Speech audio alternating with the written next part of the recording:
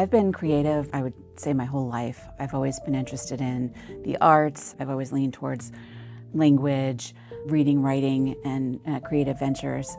I love creativity and art because it's a way that you can take something that can be a challenge or can be something you wouldn't necessarily elect to go through, but you can then have that positive form of self-expression and then hopefully make something either beautiful or thought-provoking or interesting for someone to look at. You know, as we know, not everything can be beautiful, but I hope that when I'm creating, people will at least take a look and go, what's going on there, and take a moment to figure it out. The work that I'm doing right now is, the basis is textiles and fiber art and fabric, things like that. I'm using notions. That's just part of what I have in my stash. That's what my current body of work is textile based, but I really do consider myself a mixed media artist, and then it's just a matter of which way I'm going with the application at that time. For example, I've worked with collage, I've done assemblage. There's always been that mixture of things.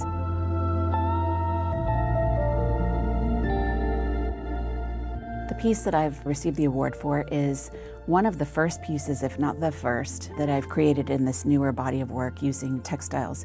It's called Motherhood, Void.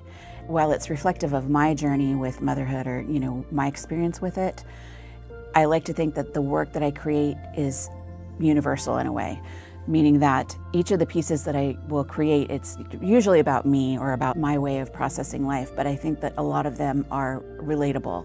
People can relate to them in different ways. So with Void, there's the symbolism, there's like the empty womb, there's that void of not having the child, and that could take any number of different forms in terms of the specific void. Were they never able to have children? Did they have a baby and lose the baby? There's so many different ways that it could be interpreted, and it's very interesting to see the different reactions that people have to my work.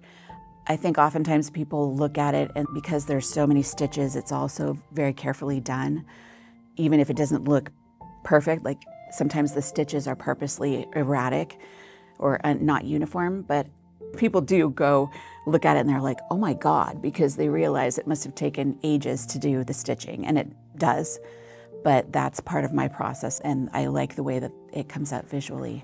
The Distinguished Award for Fiber Art goes to Melody Nunez.